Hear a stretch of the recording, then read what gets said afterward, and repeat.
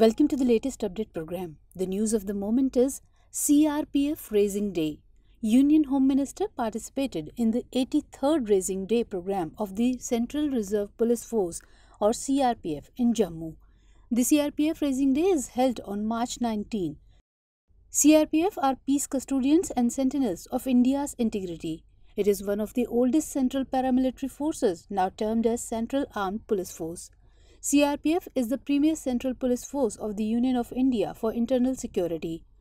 Originally, CRPF was constituted as the Crown Representative Police in 1939. After independence of India, the force was renamed as Central Reserve Police Force by an Act of Parliament on December 28, 1949.